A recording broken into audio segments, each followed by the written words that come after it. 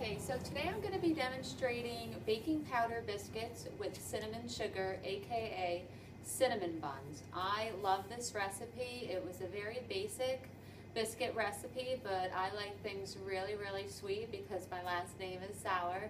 So I kicked it up a notch and I add some cinnamon and sugar at the end. So as usual, my hair is up, my apron's on, I've washed my hands for at least 20 seconds with warm soapy water. I have all my equipment out. To my right, I have all my ingredients out.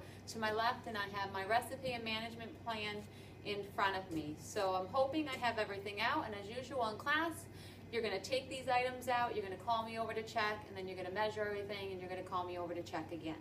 So the first ingredient here is 2 cups of sifted all-purpose flour. So I'm gonna make sure I have a piece of wax paper big enough to hold that amount, and then another piece of wax paper for once it's measured. Because in class, you're gonna measure everything out, and then again, I'm gonna check it. So sifted flour is a little bit different than just regular flour. You wanna sift a bunch of flour first, and then you're going to lightly spoon and measure it. So it calls for 2 cups. So what I'm gonna do is I'm just gonna grab a 1 cup measuring cup, and I'm just gonna take a bunch of flour, maybe like 2 big cupfuls, because that's what I'm going to need. And this is my sifter, which is gonna incorporate air and make it fluffier. I'm just gonna go a little bit more. So I have these metal sifters, and then I have plastic sifters in the classroom. Okay, so here you go with this one. You're just gonna crank this on the side. Sometimes when it gets to the bottom, basically what I do is I just tap it or get anything that's incorporated up on the side.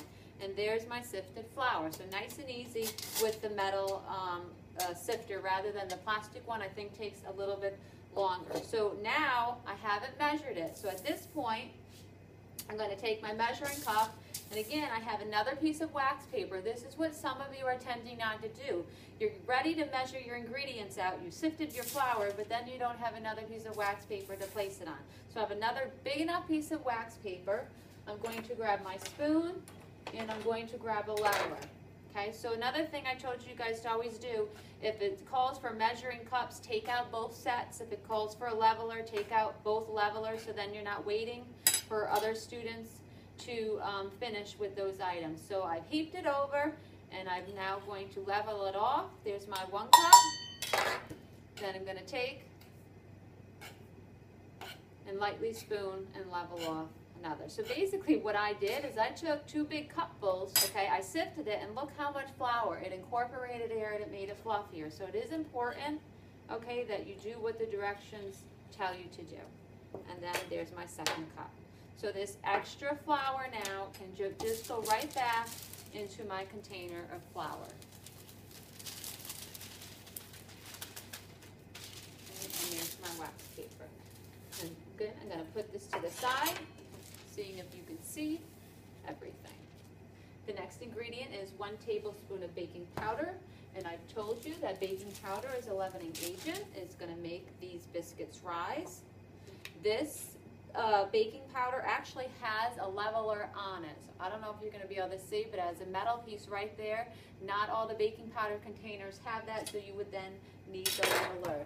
So 1 tablespoon, which is the big one here. So again, make sure you're using the right measurement. I'm going to heap it over, and I'm going to basically take this and level it off. There's my leveler. Again, a big enough piece of wax paper. I'd rather you have a bigger piece of wax paper rather than not having enough wax paper too, because that's what I'm also seeing, that your pieces of wax paper aren't big enough, and then when you're trying to transfer them, you're losing your ingredients at the same time. Next ingredient is going to be regular granulated sugar. So again, I know that I can level off above my container. This just calls for 2 teaspoons of sugar. You don't need a lot of sugar in this recipe, because at the end, like I said, I like things sweet, so I add sugar and cinnamon at the end of this, on day 2 though. So 2 teaspoons regular granulated sugar, and then a ½ teaspoon of salt. So I'm going to make sure I'm checking my measurements, because I believe in one of the last videos I measured the cinnamon wrong in the French toast, and I said I needed salt. So a ½ teaspoon of salt. I'm gonna check it again. So again, I have one piece here and I have another piece there. You're gonna heap it over again. Going to level it off, and I'm gonna put what's measured for here. Again, this extra is gonna go to the side. Next is a 1/4 cup of butter or shortening. I like to use butter in this recipe. So it's going to be a 1/2 stick of butter. If you didn't have butter, you could use shortening or Crisco at home. I just think it gives a flakier crust and better flavor using the butter. If you didn't have butter, you can also use margarine, okay? So I'm not going to do anything with that yet. And then my last ingredient is going to be 3/4 of a cup of milk. And of course, I made another mistake. I took out everything but my liquid measuring cup. So my liquid measuring cup, I'm going to make sure I have that actually on my equipment list. And I do, I just didn't read it properly. So what we're going to do is we're actually using reduced fat milk, which is 2%. Sometimes you want to use regular whole milk with baking recipes. But again, I try to reduce the fat content in this because it is not the healthiest biscuit. So we're going to try to reduce a little bit of the fat content with reduced fat milk. So 3/4 of a cup, eye level, but this is not a flat surface, so we're going to put it down on a flat surface. This is pretty heavy, so you're going to make sure you can hold it. Eye level, flat surface. I'm just going to go pinch more. Okay, I'm on the line at 3/4 of a cup. So at this point, you would call me over, Mrs. Sauer, can you check our ingredients? Give me a moment to get there, and I'm going to come over and I'm going to check that you have everything, and then I'm going to tell you to move along with your directions. And another thing I don't have out again is a large bowl. Wow. Just don't do what your teacher's doing now. I thought I had everything set up and ready to go. Oh, well, I guess I lose some points on this one. All right, so here we go. It says I'm going to go along with my directions now. Put measured and sifted flour into a large bowl. So I have my large bowl.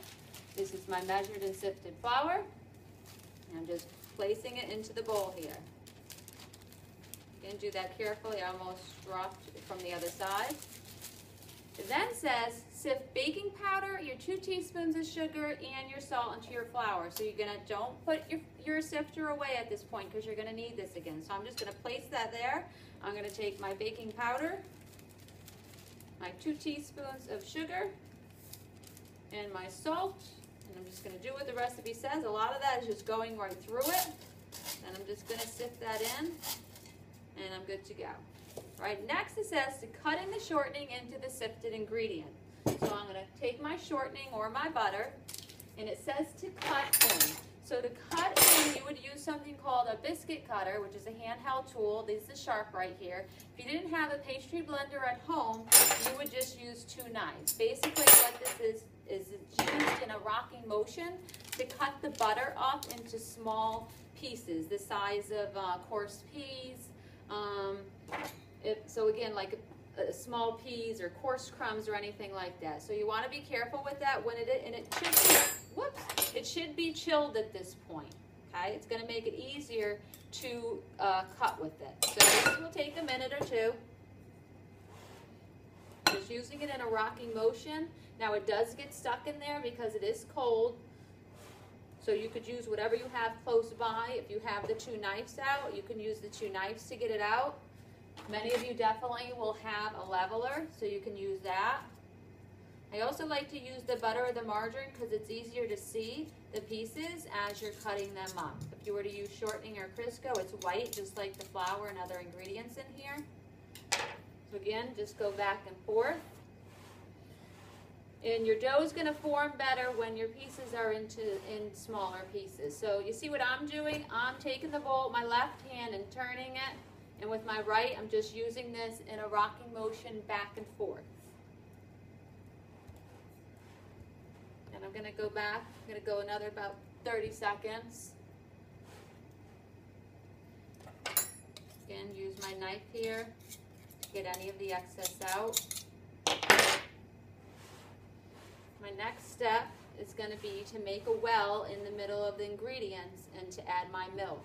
So basically to make a well is just to make a little hole in the middle of my ingredients, and I'm just going to use whatever I have close by. I see that I have a spoon over to my right. So at this point, I don't see huge chunks of the butter. I'm getting all that extra out. I don't think you're going to be able to see any of this right now. Okay, but I have very small pieces of the butter.